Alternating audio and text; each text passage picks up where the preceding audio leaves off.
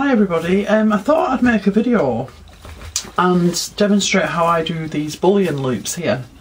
They're not conventional, they might be conventional bullion knots, but there are conventional bullion knots that lie flat. These are like little loopy things, and I love them. So I'm going to put some along here, and I'm not going to do the whole row with you obviously because we'd be here forever. The thing I've got to be careful of is I've got ribbon threaded through there, and I don't want to catch the ribbon, so maybe I should take that out. So I'll just remove that bit of ribbon. I can put that back in later because that would be a nightmare, wouldn't it? So I always, nearly always, 100% of the time use an embroidery hoop. Now I'm conscious of beads and things that can get caught in the side of the hoop, but you've just got to go for it. And I can damp stretch this anyway, which would get rid of any wrinkles etc that are caused by the hoop. Now for bullion knots, I've already threaded my needle, very organised.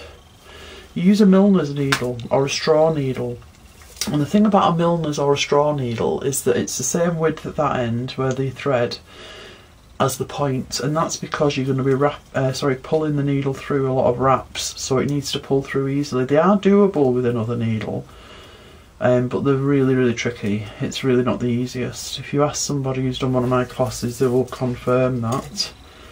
So you come up at A. Okay, now remember this is for the little loopy ones that I do. You go down at B.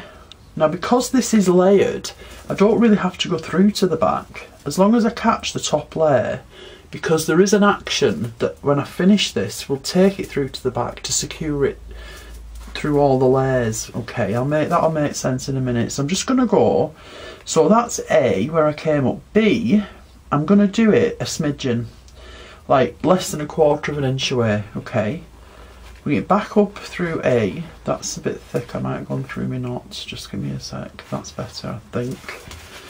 Okay, and then I just put my thumb under the needle like that and I wrap it 35 times. Now if you're brave enough you can wrap it more than 35 times. 1, 2, 3, 4, 5, 6, 7, 8, 9, 10, 11, 12, 13, 14, 15, 16. Push them down as you do it.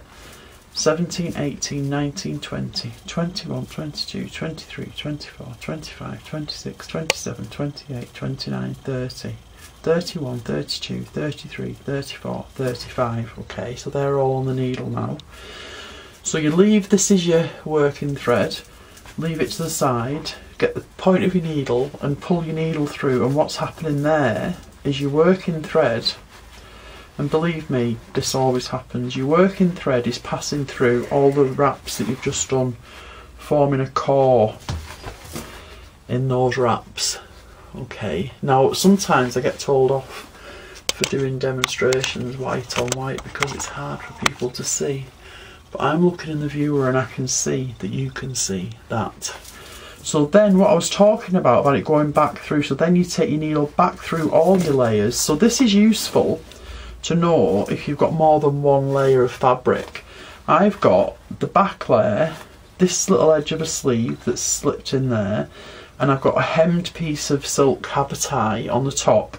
So there's probably 1, 2, 3, 2 layers of this, and 2 layers, 5 layers of fabric there, and it can be very thick.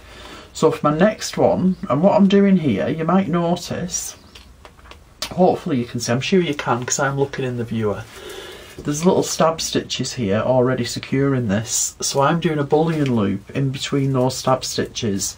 So coming up from the back, right, through all the layers, that's A, and going down at B, the same distance apart as the last one, but not going through all the layers, just this top layer. Leave the needle in, put your thumb under the work. 1, 2, 3, 4, 5, 6, 7, 8, 9, 10, 11, 12, 13, 14, 15, 16, 17, 18, 19, 20, 1, 2, 3, 4, 5, 6, 7, 8, 9, 10, 11, 12, 13, 14, 15. Now I can count to 35. You heard me do that in the last, on the last knot, but I just find it easier. than saying 28, 29 to be saying 8, 9, you know what I mean? And then pull that through. Now it's a bit, that's it. Sometimes it can be a bit hard to get that first bit pulled through. Then you put, I'm pushing them all down this working thread as I do that. Put it in, B again, pull it to the back, and then that is that secured to that piece of work coming out of the back there. Okay, so that's how I do my loopy bullion knots. I expect you all to do a dozen of them before tea time. Yeah, can you see them there? Yeah. Bullion knots, no, bullion loops actually.